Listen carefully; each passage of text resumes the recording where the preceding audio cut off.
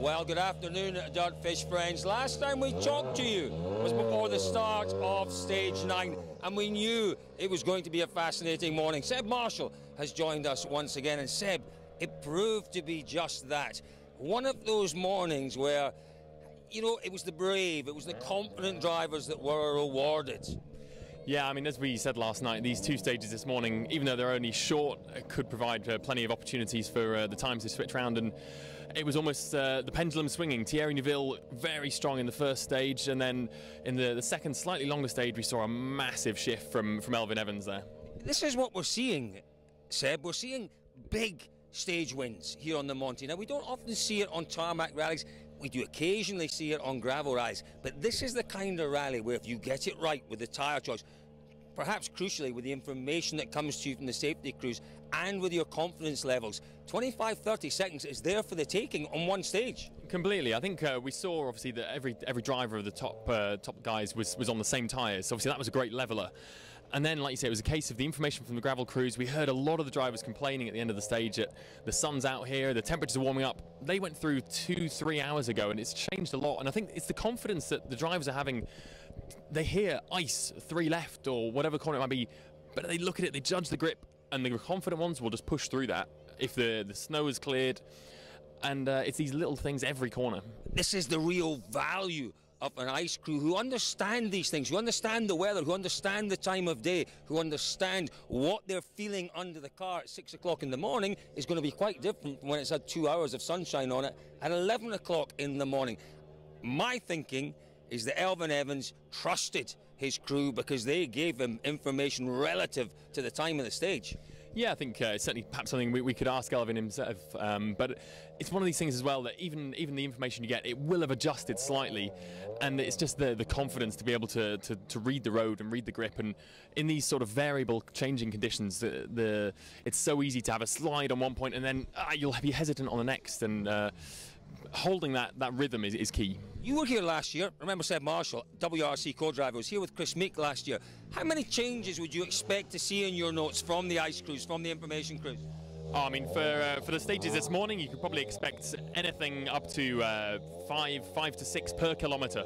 Per kilometre? I mean, in those really tricky sections, okay, where it's consistent and dry, the second stage, for example, we saw there was maybe a kilometre or so, completely bone-dry tarmac.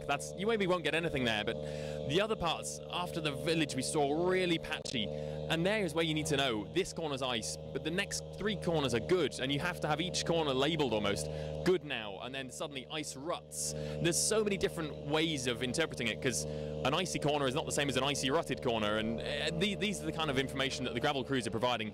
To be honest, it's a thankless task. Fabulous insights from the wonderful Seb Marshall. Let's have a word, though, if we can, with Thierry Neuville. We talked to him before the start of Stage 9. Thierry, Stage 9 was decent for you, looked as if you were finding a rhythm. Didn't go your way in Stage 10. Any reason that you identified for that? I don't know. I thought I've done a good stage, to be honest. After, we have seen that also, like on Thursday evening, on the conditions, you take a little bit more risk, you can easily go a couple of seconds faster.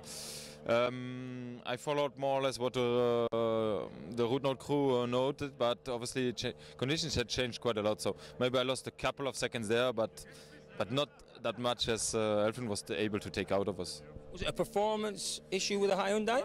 I felt well, so I didn't feel any worse than on the first stage, so that was why we were a bit surprised. But on the other hand, the rally is still long.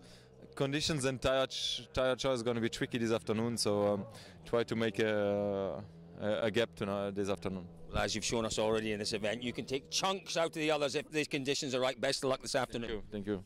Yeah, big job, Seb, for Thierry and the team to do. It's always a little bit worrying when they're uncertain as to where the time loss came from. It is, but I think, we heard Thierry say that, okay, there's a couple of seconds in his ice note information. He's probably admitting there's a couple of seconds in himself just lacking that confidence. It's not a significant amount of time. I'm on my tiptoes. But he mentioned there, and he alluded to it, this morning we had every driver on the same tyre choice. They all took 6 studded tyres. This afternoon, with the way that the temperatures are warming up, it's not going to be quite so straightforward. You've already seen in these stages this morning, there's dry patches, there's rutted areas. I think we'll see some split tyre choices there. Probably still need to take some studs for the descent of the icy Col in the first stage. But do you mix that with a soft or with a super soft? Do you potentially take other tyres for the second stage? They'll all be taking 6 tyres, that's for sure, but the combination, that's going to be a fascinating element of this afternoon. This is the real challenge of the Monte, and this is what makes it absolutely enthralling and captivating, that we will see this afternoon different tyre choices. And again, we've mentioned it 2 or 3 times, we could see again some big swings. If you get it right, you could just shoot off into the distance. If you get it wrong, you drop back into the field. Yeah, exactly. I mean, and even beyond the adjustments, even beyond the adjustments of the tyre choice, it's the case that a small spin. Oh, sorry, let's just see if we can get a quick one. He's just got into his car there. We don't like to disturb him once he closes the door. But Elfyn Evans, my goodness me, you've been so calm all weekend, having the rally of your life, particularly this morning. What a stage 10 was. Yeah, it was good. Obviously, you never really know how well or badly things are going until you get to the stop line. Let's say I had a good, comfortable rhythm. Things were working quite well, but you never know. But it's confidence all around, isn't it? It's confidence in the car, the engineers, because you don't have the experience necessarily in this car. It's confidence in your route note crew as well that allows you to set those sorts of times, I guess. Yeah, I think everybody's obviously trying their best, and it's not easy when things are so changeable. For sure, I have to put my trust in the engineers a little bit, obviously, with the car, because you know, I can.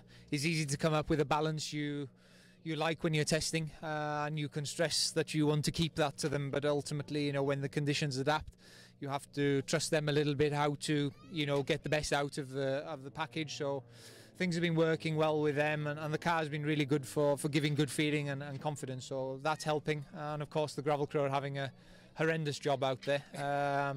They're having a hard time from me and a hard time from the conditions as well. So it's not easy on them, but you know, they're doing a good job. Elfyn, I know it's important as a driver to keep things contained, to try and stay as calm as you possibly can. But you must be absolutely beside yourself with excitement about the potential for the year. How well that you've just slotted into this car, into the team. There has to be a bit of excitement and anticipation there. Yeah, I mean, I haven't really given it much thought yet, to be honest. Obviously, it's all focus on this and just do the best job we can. That's all we can do. As you always do. He is Seb Marshall. He is just doing everything right. He is containing it. He's not the most naturally exuberant of characters, but I feel he is really inside thinking, this is unreal. This is just the dream opportunity in a dream car and a dream team, and he is living that dream. It is, and I think we can see there, he seems very composed, incredibly focused, and I think he's got the right attitude. You know, it's so easy to let yourself run away with these things and think, oh crikey, you know, I'm leading the Monte Carlo rally. I've got this incredible car that I've got so much confidence in underneath me for the rest of the year. But no, he's there. He's now watching the video for the stage after service. He's thinking about the adjustments from his gravel crew. He's speaking with his engineer. He's only got a single track focus, and it's exactly the right approach, and yeah, it's obviously paying off so far. It's fabulous. Now, we wanted to catch up with our top 3, but unfortunately I think Ogier has gone. Has he gone? I think he has. Is he across here? Where is he? There's Julian. Yeah.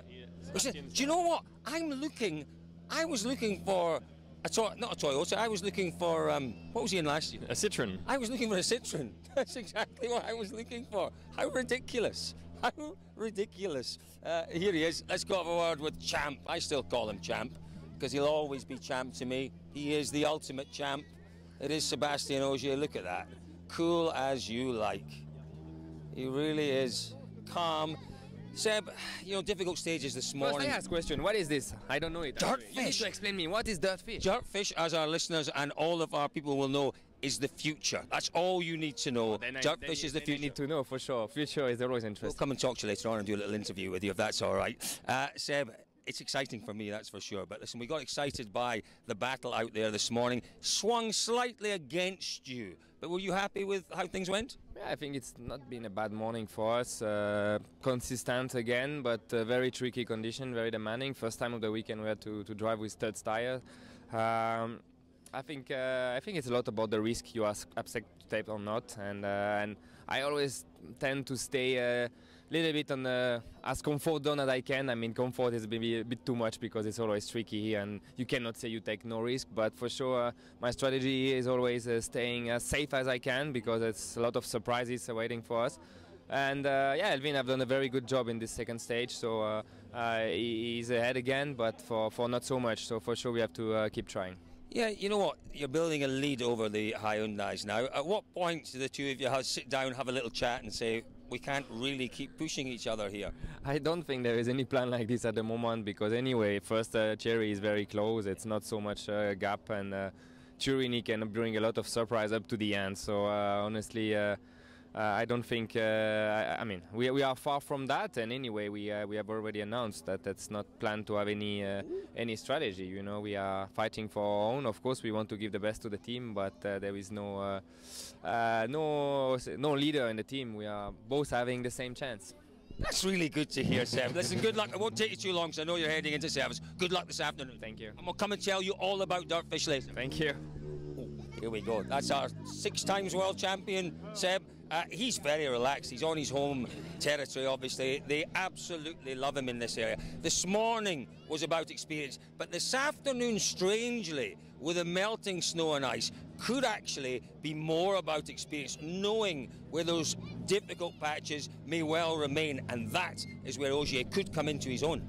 We've often seen it in the past, haven't we, where Sebastian has just plays himself in the first run of the stages, and the afternoon is always where he presses home an advantage. And I think, you know, if he does, it certainly wouldn't be a surprise, but he's got some stiff competition out there to contend with. It'll be a great afternoon, Seb. What is your forecast for what we might see this afternoon? Oh, you put me on the spot there, Colin. I think perhaps the Toyotas seem to be more comfortable in these conditions, so maybe they'll end up stretching that advantage over Hyundai slightly, but hey, you never know. Thierry had a good run on the first stage. He could well repeat that, and we're back to within 10 seconds again. So stay tuned, I guess. Well, Seb Marshall, as always, wonderful insights from one of the top WRC co-drivers. Folks, thank you very much for joining us for our lunchtime regroup from day 3 of the Monte Carlo Rally. Don't go anywhere, DirtFish Rally friends. We'll be back with more later on today.